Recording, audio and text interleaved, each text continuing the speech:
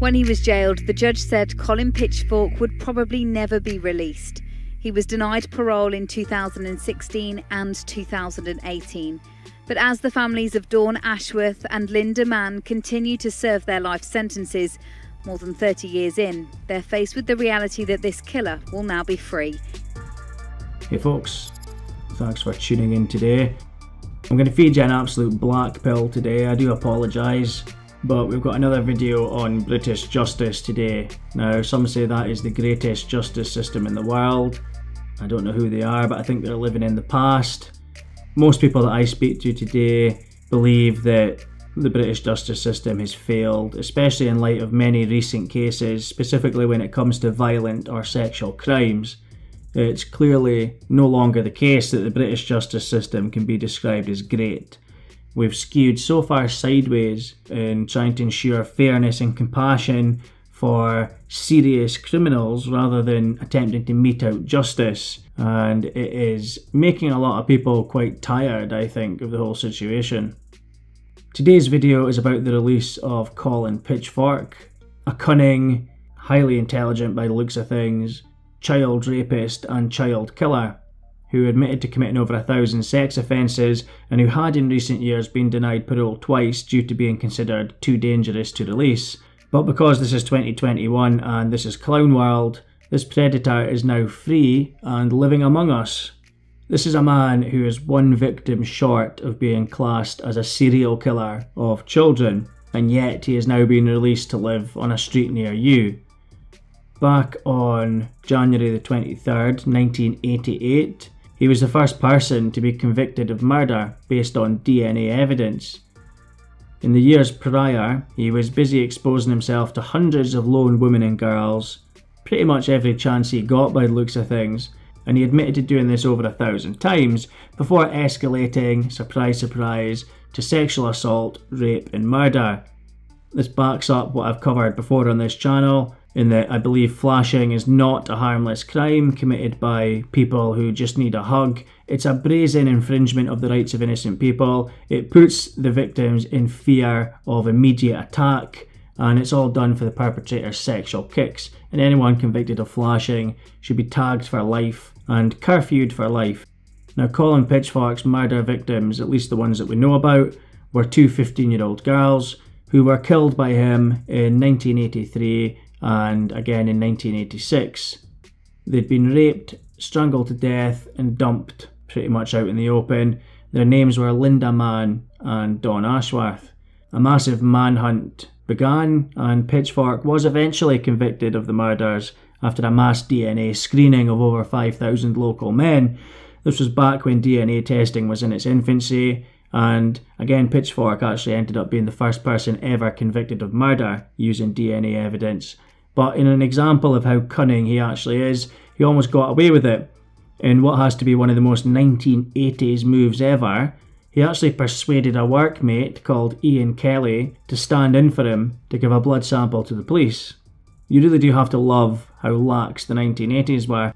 It wasn't exactly a case of Ian Kelly just walking in and claiming to be Pitchfork. It was described as a very elaborate conspiracy, and it involved the replacement of the photograph in Pitchfork's passport with Kelly's photograph, and also Kelly learning the details of Pitchfork's domestic life. Now, apparently Pitchfork had somehow convinced Ian Kelly to do this by saying that he wanted to avoid police harassment. How much of a cretin you have to be to agree to that during a massive murder hunt is open to debate. In another very 1980s development though, either Pitchfork or Kelly were overheard bragging in the pub about this move. Some sources say it was Kelly that let the cat out the bag, and other sources suggest it was Pitchfork himself who got a bit loose-tongued after a few beers, but either way, somebody in the pub overheard it and had enough of a moral compass to think, yeah, that doesn't sound quite right, and alerted the police. So both Ian Kelly and Colin Pitchfork were arrested, and that's when the police finally got Colin Pitchfork's real DNA, which confirmed that he was the murderer of both of these girls. Now again, because it was the 1980s, the police had already gently persuaded an innocent man with special needs to confess to one of the murders. So he was released and is lucky to have been spared a miscarriage of justice due to this DNA evidence. You really do have to love the 1980s, although this kind of thing actually still goes on. So anyway, you can really see how scheming Colin Pitchfork is. And the 3-year gap between the murders also suggests that he would strike only when the circumstances were absolutely right, or that he tried to stop killing but had an uncontrollable thirst for it and couldn't stop himself doing it again. To stop for 3 years and then to kill again is quite troubling. It's reminiscent of a serial killer. And there's no doubt that Colin Pitchfork would have been a serial killer had he managed to evade capture for much longer. The only difference between him and somebody that is officially classed as a serial killer is the fact that Colin Pitchfork only had 2 victims, and you need to have 3 victims to be classed as a serial killer. But this man was on his way to it. You've also got that fact that he exposed himself over 1,000 times and committed sexual assaults and rapes. So it makes him sound like basically an extremely unwell but unstoppable predator who really should be locked away for the rest of his life. It doesn't seem controversial to think that this is the kind of person that needs a whole life term, but not according to the British justice system and not according to the parole board, who have now released him. The story leading up to his release is also quite ridiculous. After being convicted, and with some changes in the law coming into force, Pitchfork ended up getting a life sentence for the murders, obviously, with a minimum term of 30 years, which is ridiculously low in the first place. But back in 2009, this was reduced on appeal to 28 years because, get this, he transcribed musical scrolls into braille, and this is a sought after and highly technical skill, which is basically performed by nobody else. So this somehow warranted this double child killer getting 2 years knocked off his minimum term for a life sentence. I just don't get it. A minimum life term is not a bargaining chip where somebody can haggle down if they're behaving themselves in jail, or it certainly shouldn't be anyway. They reduced his sentence by almost 7% when they took those 2 years off. And it doesn't really give much consideration to the family of the victims or the victims themselves. 2 girls are dead because of this man wanting to achieve his kicks, and he gets 2 years knocked off his sentence because it was classed as exceptional progress that he was converting these musical scrolls into braille. Now, the braille that he created has been used to help blind people around the world, but it doesn't mean that he should be getting 7% off his sentence. The guy still committed the murders. Now, not only was he allowed to do this transcription work in prison, he was also given the materials and the time to make an art sculpture, which, when you look at it, obviously shows a level of intelligence and technical skill. Again, personally, I think it's shit as a piece of art, but that is subjective. It depicts an orchestra made out of scrolls of Beethoven's Ninth Symphony. Now, I do enjoy art and I enjoy creating things, but I'm quite against child rapists and killers being given the privilege of spending their time in prison making art. I just don't think that that's something that they should be allowed to do. That's just my opinion though. But not only was Colin Pitchfork allowed to create a sculpture that must have taken, as I say, a hell of a lot of time to make, it was actually exhibited in public. It actually made the papers, and I remember this happening at the time and thinking back then that that was a load of shit, this sculpture. But the main issue is, why are we using taxpayers' money to exhibit this work in public? Why are we treating this man like he's special? Why are we massaging the ego of a diagnosed psychopath and a convicted child killer?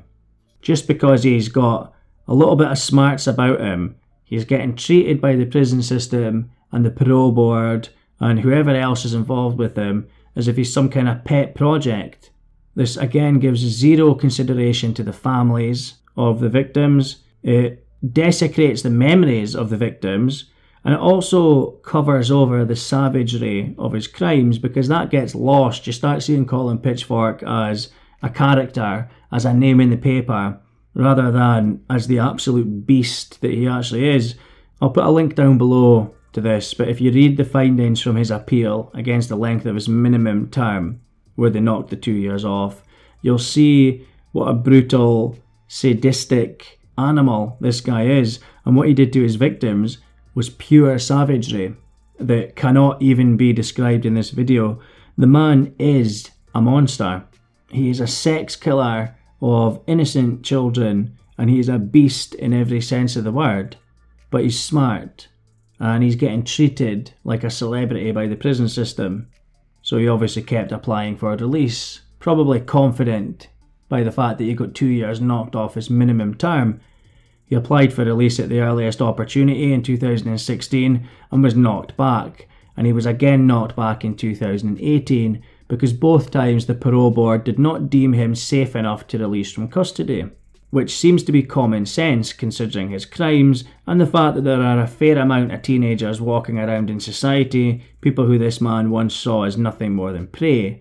But that good old common sense which kept him in prison because he's a danger to vulnerable people wasn't to last, because despite the fact that he was apparently too dangerous to release in 2018, he has now been granted release by the parole board in 2021. They've surmised that he is no longer dangerous somehow in those 3 years that have passed. And after a few day releases, he's now a free man. He's out and about as we speak, probably earning good money from his braille transcription skills.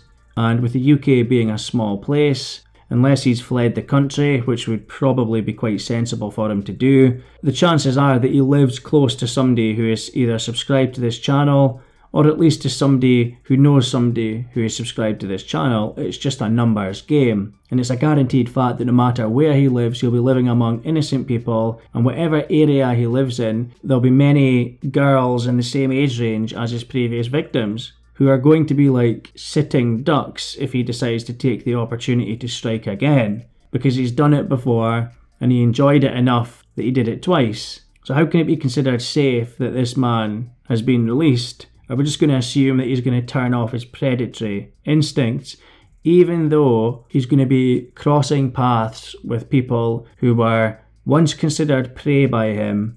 And something will be running through his head when he sees them, whether that be a flashback to his murders back in the 80s, or whether that be a flashback to prison. Are we just going to rely on Colin Pitchfork controlling himself when he is around vulnerable people that he once overpowered and killed? He now uses the name David Thorpe, apparently, although you can be sure that he'll have changed that already. And he also looks like this. And again, you can safely assume that he'll have made attempts to change his appearance as well. And he'll also have the police on speed dial as his personal protection team, just in case he's ever recognised. There's no doubt about that. This guy will be protected at the taxpayer's expense, and he'll be supported all the way more than you or I could ever hope to be. But that is Britain for you. Even Ian Huntley, the Soham killer who killed Holly Wells and Jessica Chapman, even he's looking forward to release in the not too distant future. He was sentenced to 40 years back in 2003, which means he's almost halfway through his sentence. That means that one day, almost certainly, we're going to read about how Ian Huntley has been released. And just like with Colin Pitchfork, right up until that day happens, the politicians and the experts and the media will say, oh, it's almost certain that he'll never be released, until one day he gets in front of a parole board, having said all the right things and displayed all the right behaviours, and they say, isn't he a good boy? He's definitely not dangerous anymore. And they release him, despite the fact that he was given a life sentence. But that's okay, they say, because these evil predators like Colin Pitchfork and Ian Huntley will be subject to strict licensing conditions, as if that's all these people need. Just a little bit of strictness, a swift backhander if they step out of line. I think they're past that, and I think we are kind of past discipline as well when it comes to child killers and rapists. Licensing conditions don't stop circumstances falling back into the favour of these people. It doesn't stop Colin Pitchfork coming face to face with a teenage girl one day, and we're just going to rely on him controlling himself, even though he's been shown previously to be unable to do that. So it seems to be that the British philosophy is to show the world what a loving and caring and compassionate country you are by releasing murderous child rapists into the public because they used their time in prison doing smart people things. It really is a case of welcome to clown world. And it does seem futile sometimes when you strive to do your best for your family and then the system actively works against you by releasing a guy like this to mingle with us. The best thing you can really do is to keep your wits about you at all times and get yourself to a level where you're confident that you can protect your loved ones. But it's not a great way to have to live. We're supposed to be in a civilized society here. But for some reason, the powers that be feel that even though we have the right to lock people up for the rest of their lives, that dishing out these whole life terms is wrong. They appear to be afraid that if they do give people full life sentences, that we wouldn't be living in a civilized society. Well, I think it's quite the opposite. I think a civilized society thinks about children, thinks about the safety of the public, and any child sex killers who are convicted on DNA evidence, they should be put in prison for the rest of their lives. This is not an uncivilized take. Anyway folks, I'm going to leave that one there. I'm sorry if I've ruined your day with this absolute black pill of a video. I hope you did find it interesting though, regardless of the subject matter. It's always good to know what's going on. And I think quite a lot of that information about Colin Pitchfork's release or the lead up to his release hasn't really been covered too much. There has been a lot of word of the government trying to intervene to stop his release, and there's been a few MPs that have come out and said they're against his release, but the parole board have said no, they're sticking by their initial decision and they refuse to go back on their choice to release Colin Pitchfork. So as I say, he is now out.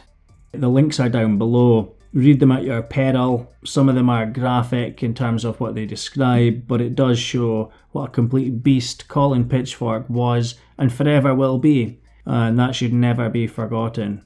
As always, I'm very thankful that you've tuned in today. I really do appreciate it.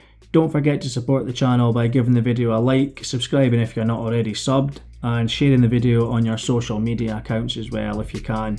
And you can let me and others know what you think about this case and the video in the comments down below. I'm also on Odyssey, so if you'd rather use alt tech, you can subscribe to me over there. And you can get me on Twitter as well. I'm pretty bad at responding to DMs, but I do try. It would be nice to see you over there anyway. I'll put the links down below, and I'll leave that one there, folks. Thanks again for your support, and I'll catch you next time. I am truly appalled at this frankly disgusting decision by the parole board to release this repugnant man, Colin Pitchfork. We must never forget, and it doesn't matter how much time has passed, this man brutally raped and murdered two innocent teenage girls